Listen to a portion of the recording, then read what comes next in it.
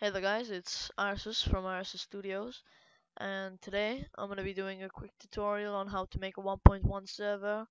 It's actually the legit Minecraft server. The only thing is because it's not a bucket, because bucket hasn't actually released one yet. But if you want to stay, if you've updated to 1.1 by mistake, you can just transfer your data to the 1.1 server that I'm going to show you how to get now. So you're going to go to minecraft.net, you're going to go to download, and you're gonna see multiplayer server, and you're gonna go to the .exe. That's gonna be downloaded in 1 second. Just give it a few seconds. I'm gonna create a new folder, server .1 tutorial.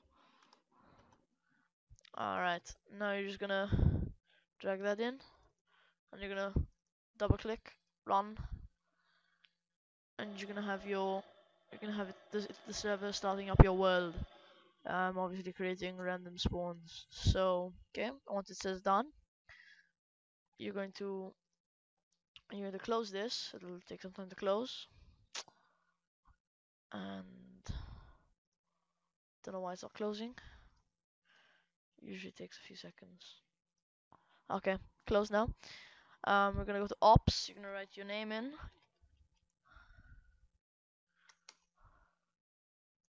You're gonna save it.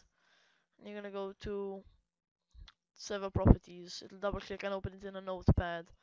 Okay, so you basically gonna have the nether. People on your server can go to the nether. That's true or false. True meaning they can, false meaning they're not. Allow flight, the server port, the level type, which is going to be the default. This default kind of stuff. You're going to put in your server IP.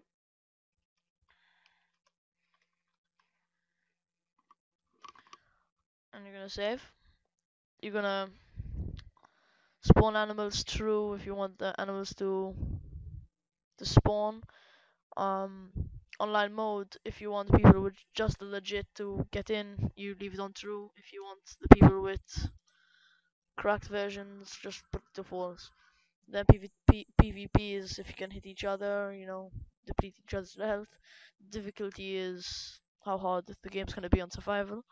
Game mode 0 meaning survival, 1 meaning creative. The max players 20. Spawn monsters true, generate structures true, view distance true. I'm gonna set the message of the day. Test server 1.1.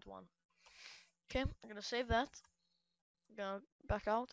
So basically, you're gonna make sure you have a Hamachi, and you're going to link that with Hamachi.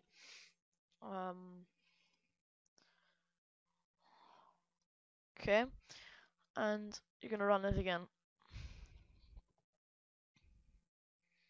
Gonna run Minecraft,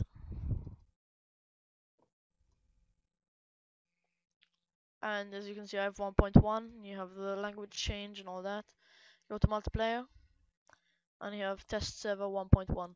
That's the one we've created. Okay, so that's basically it. Now, if you do actually, for example, want to have your data inside it and you can't get onto it because it's a 1.0 server, you're just gonna have to do as the following. So we're gonna disconnect, can exit. Um, we'll exit this also, and I have a certain file that I want to the world. So if you have a world data folder, this is from the bucket server of 1.0. You have a world file. You can just literally just copy that in here, delete that one, delete, and just paste this there, and everything should be running quite smoothly. So you just run the server, you have everything still there, and everything's all jolly good. So you go to multiplayer, and there we go.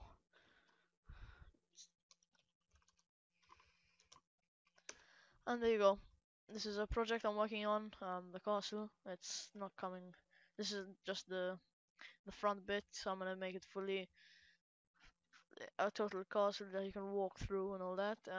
There'll be a video soon, so I'll also put a download link when the video is done and I can actually get this finished. So that's basically it. If you guys want to know how to connect your server with Hamachi, just watch one of my other videos that I'm gonna be putting on. And that's basically it. Whoa, floating grass block.